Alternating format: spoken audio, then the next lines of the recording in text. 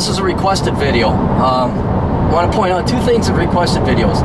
One, I don't do them for free. A lot of people, hey, there's a request, hey, Captain, and there's an 8-page email that comes through and explaining their entire life history. Hey, can you write it back? Can you do a video about this? And I think I'm going to spend, 30 minutes of my time reading, not to mention the time it takes to film the damn thing, and then edit it, and then upload it, and then publish it on YouTube. That takes time. So yeah, I do requested videos about any topic as long as you pay me, but you're gonna pay me. That's the other thing. And then here's the other thing: don't send me a request and then send me a donation that you think I'm gonna charge you. Like, it's $20, that's $15. No, I'll tell you what it's going to be. You see, you send me the email, send me the request, I read through it, the clock starts ticking then. So don't make it an 8-page email with the history of your life. Get to the point and be succinct, because I start billing and incorporate that into my final bill. So, yeah, if you have a requested video, more than happy to do it, but one, you're going to pay, and two, I'll tell you what it's going to be based on the complexity and the amount of research and the amount of time I got to put it together. So anyway, got a request from somebody, and he said he wanted it on YouTube, which is all right. I was going to email, but he wants it on YouTube. I'm not going to mention names. And this is it was a long email, and so I had to filter it, and I had to figure out what the person was asking. So it came down to basically 3 things. The man is 38 years old. He lives with his parents. Just got out of the military, so don't think, oh, what a loser. No, he just got out of the military, and he's now living at home, and now he's getting back into quote-unquote civilian life. And I had a couple questions about what it primarily is women. So the first question is the myth of equality. Is it a double standard where women live with their parents and there's literally no shame associated with that, as opposed to a man? And in line with that, are women accorded benefits by society, such as legal, marriage, affirmative action, and otherwise? This kind of provides a double standard. And the answer is yes, hell yes. Women are. We went from a traditional social contract where men would do certain things in society, women would do certain things in society, and then with second or third wave feminism, whatever you want to call it, women want to be men. They want not only to be have equal rights, but they did want to be treated equal, I recall. But when the rubber really hits the road, they don't want to give up their bennies and the benefits that they had under the traditional social contract system. So they still want to have, they still want it to be okay that if they live at home when they're 30 and there's no social problem there, they still want to be the helpless little girl and, oh, can you lift heavy things, Mr. Strongman? Stuff like that. Now, should you take advantage of this? Well, let's say this. One, is it fair? No, it's not fair. But life isn't fair. It is what it is. And humans, men and women, doesn't matter who, usually will take advantage of any opportunity they have and will not consider the hypocrisy or the morality of that decision. And you should be doing the same thing. Like, I'd say good for you living at home. Save some money, help out your parents. I used to be of the philosophy that, I was, at 18, I was out. I've always supported myself since I was 18, never moved back home, never asked for any money. I'm truly independent. That's actually becoming a rarer thing. Even people my age in their 40s, it's amazing how many people in their late 30s and early 40s still are getting handouts by their goddamn parents. So just because they don't live at home doesn't mean they aren't effectively being subsidized. Like, daddy still pays for little princess's credit card. Junior's is getting bailed out by dad loaning him money. I know people personally who, older than me and still live off of their parents, still parasiting off of their parents. Is it right? Is it moral? Is it just? No, but you know what? Go ahead, live off. This is like where I say, back in the olden days, I was very proud of the fact I was independent, never collected a government check. Now I'm all for collecting government money. Absolutely. If society, and not just in how we interact between the sexes, but if society, this democracy, has voted in someone like a veritable socialist like Barack Obama, and they're going to change the rules and the laws that socialism is the way to go, all right, those are the rules. You abide by it. Collect as much government money as possible. So, yes, definitely take advantage. And no, women really aren't living up to their. If that was the original question, I couldn't tell in the text. Women really aren't living up to their equality, this new social contract we have. They really aren't. Some women do. There are some women out there. Some women are kicking a lot more ass than men. You know, you got your IT chicks, your surgeons, your doctors. There's plenty of women. There's plenty of people on both sides. But in general, most women are laughably failing at living up to this new social contract where they're carrying their own weight. All they primarily have done, not all of them, but what they have primarily done is, I'm independent. I'm a strong, independent woman. Look how independent I am. And they still need government handouts, the single mom phenomenon, and more importantly, what I like to call ego employment, which is where women, quote unquote, have jobs, but they're not real jobs, like elementary school teachers, social workers. These are jobs that were just made to feed the egos, support the egos of women to make them think they have careers when they really don't. You know, nonprofits, things like that. They're not engineers, they're not plumbers, they're not surgeons, they're not welders, they're not carpenters. They don't produce anything of value. They immediately go into the employ of the government, which is no different than going from daddy to another daddy, except this daddy, instead of chores like, okay, do your homework, clean your bed, or we'll make your bed, you know, clean the bathroom.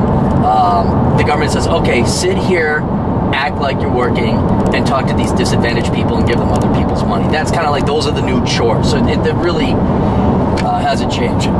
The financing of relationships is question 2. Let me consult my notes.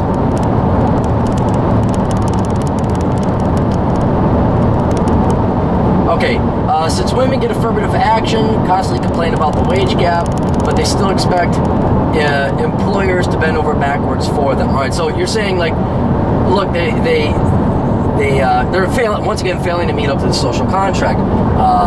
There's a wage gap. They'll constantly complain about it.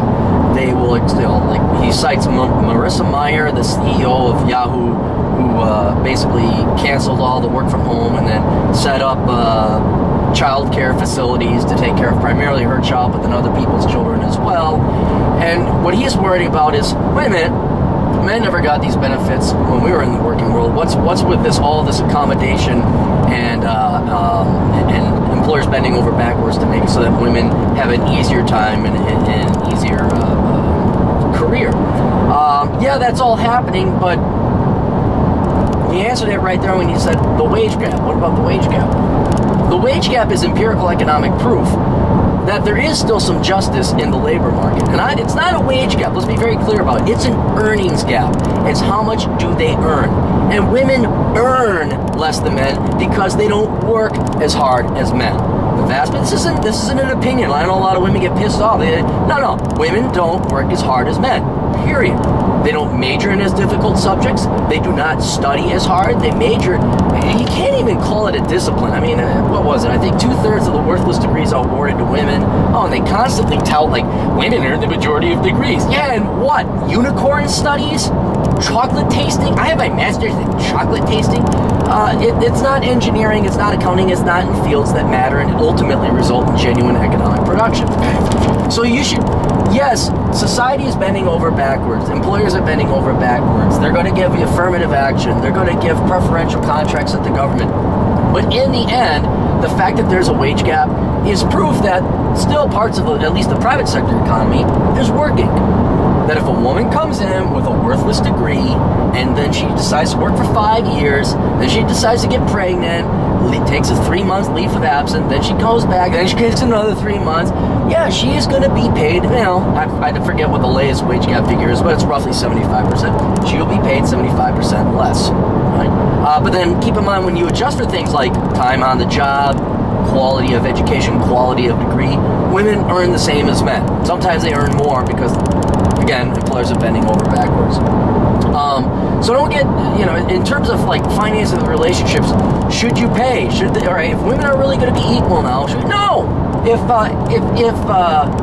we're going to treat women like equals, you should treat, you know, take your best friend Bill or whoever your best friend's name is. You open the door for Bill? You pay for Bill's food? No. because Bill is Bill. Bill's a guy. Not that you don't like Bill, you're rather agreeable with Bill. But if women want to be, if they want to be, and they claim to be wanted to be treated as equals, then by God, you give it to them in spades. I was a perfect example. I was at Zion National Park. There's a shuttle, and bus type shuttle. I sit down, and a gal comes up, and she's got a little baby infant, and there's no seats left. I want to give up my seat. I'm not. No, too bad. And a lot of women say, "Yeah, you're mean. No. I'm giving women what they wanted. I am treating them as equals. If that was Bill, my buddy Bill, he'd be able to stand and carry the kid with no problem. He wouldn't even think about it. So that's, yeah, if we're going to treat women, if women really want to be treated as equals, we really want this equality stuff, then men have to step up to the plate and really treat them like equals. You have to turn off your natural biological Darwinistic desire to, like, hey, would you like to sit down? Let me get that for you. Will you please fuck me? Which is basically all it is. You got to turn that off. Say, I wouldn't mind fornicating with that girl. But you know what? She looks younger. She ain't World War II. I think I'm just going to treat her like Bill. So there's that. Then the final thing, the final question, which I had to cipher through. Therefore, are women entitled to chivalry, paid-for dates, and traditional treatment? And the answer is generally no, but it really does depend. And let me get over here. It's a little bumpy road. I'll give you guys an epileptic seizure. You can't categorize women all into one group because there isn't. There isn't. It's unfair. It's like these Nazi skinhead types on the internet. They'll come to my site and I'm very critical of the black community and the black race. I hold them up to the same standard. I treat them as equals. Say, hey, you're screwing up. Hey, you're fucking up. Hey, But I don't hate blacks. I don't hate any group of people in particular. Anyway, the skinheads, Nazi, racist types, they come to my site and they think I'm one of them. And they're like, oh yeah, dude, man, yeah, I like to screw the blacks. It's like, no. You don't understand. I have black friends. I have quite a large following of black readers, viewers, followers, because I treat them like fellow human beings. I treat them as equals. I enjoy their company. And then they get all pissed off, oh, you traitor to the race. It's a different thing. But the larger point is analogous to this. You can't throw everyone into the same group.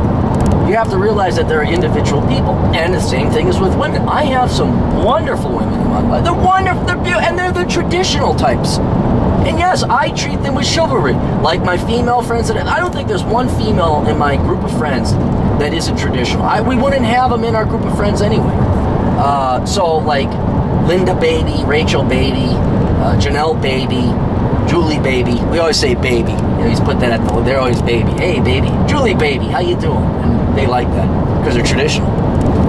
And I will open the door for them. I will get them drinks. I will go dancing with them. I will help them with manly things around the house that's kind of hard for them to do. I will. You want to know why? Because they're nice. They've cooked for me. They're very nice to us guys. They dress up. They dress very pretty. They maintain themselves. And yeah, my girlfriend's the same thing. I would not date my girlfriend if she was this modern day, you go girl. I mean, she's got a degree in accounting. She's an accountant. She carries her own weight. All that other stuff. So don't assume. You know, they'll flush themselves out. They'll flush themselves out, and you'll find out very quickly whether they're a traditional World War II type of gal, or whether they're a modern day 70s burnt out hairy armpit hippie baby boomer type, or they're modern day, rape culture, rape obsessed, millennial, tatted up, feminist. There's not even a word for it. Creature, I guess, is the best way to put it. So yeah, now in general policy, are they entitled to chivalry? No, if you don't know the girl from SWAT, you can assess, you kind of read. This is where stereotyping comes in and prejudgment comes in, and absolutely you should. Well, that's prejudgment. You're damn right it is, because I don't have time to interview everybody. So, like the gal here as an example again on the Zion bus, I looked at her, she's younger, generally speaking, and most women that age voted for Barack Obama. Guess what? There's a good chance, like an 85% chance, Oh wow, look at all the sheep in the, wow, look at that. There's a cowboy with a horse sheep. Oh, that is so cool. Straight out of the West. Oh, dude. I'm in the West. Not that you couldn't tell.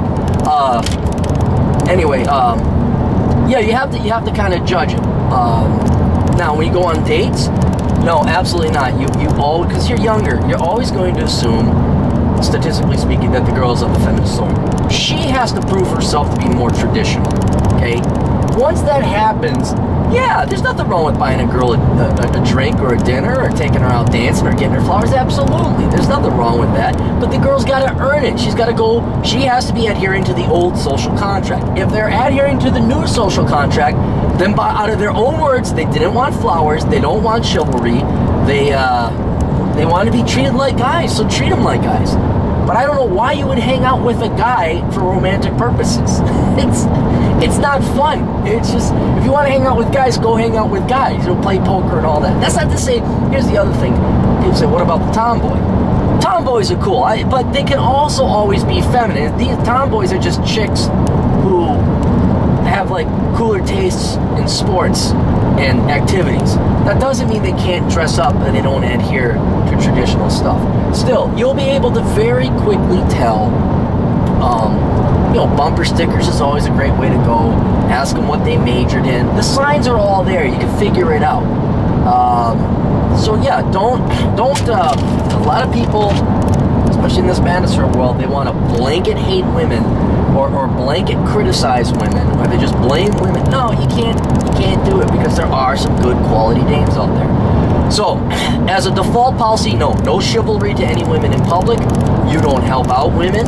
You treat them just like guys as you would in public. And until you personally get to know people in your personal relationships, that's when you decide whether or not, do you open the doors? Do you get, I'll get, I'll get chocolates. Girls like chocolates. Dames like chocolates. You know, you get like, not a whole box, but get 1 or 2 truffles, or go down to Macy's, whatever you get, and you give it to, they like that shit. That's nice. It shows that you like them being feminine and they appreciate it. Well, good Lord, could you imagine buying a nice dainty truffle for a short-haired, cut, butchy feminist type? They don't deserve it. Give them here's a hacksaw, Mr. Equal. Here's some Barbasol. So hopefully that answered your question there, Zach. It's kind of a policy issue. Got to play it case by case. Don't treat anyone poorly. Don't treat them like crap. But don't get rid of the old contract is gone. Get rid of the old social contract. Replace it with the new until they prove that they deserve the old contract. That's all we got. Toodles.